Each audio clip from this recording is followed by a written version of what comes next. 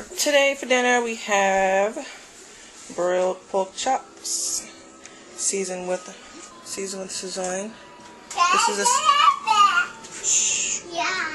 This is a Spanish seasoning. I love Spanish seasonings.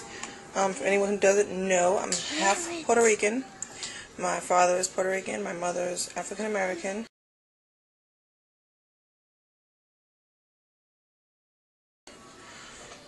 So, my grandmother is Puerto Rican. When I was growing up, I would go over to her house a lot, and she would cook with nothing but Spanish seasoning. So, I grew up loving them, so I use them now in my own cooking. So, I used sazon again, and I used pork chops McCormick seasoning. The reason I like using the McCormick also, because instead of buying a whole bunch of seasonings that I have to mix together and make my own flavors, I like using this for a quick dinner. I do buy different seasonings as well, but this is really good for a quick dinner. It's all natural spices, no MSG, zero trans fat, and no artificial flavors. So it's really good.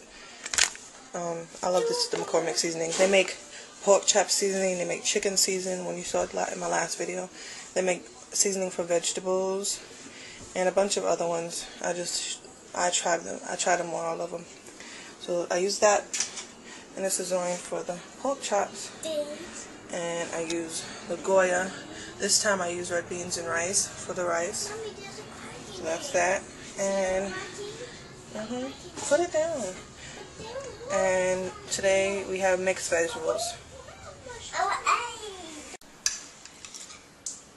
How's everything? How's everything? How's everything? Good. How's everything, Leah? Good. How's everything, Gina? Good now. It's good. It's good.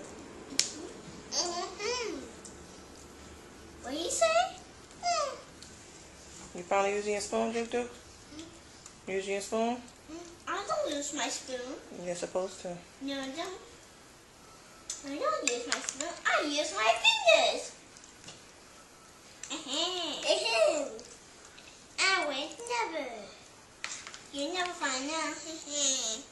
You never. A banana. It's a string bean. A string bean? Where my all string beans go? Okay, bye-bye.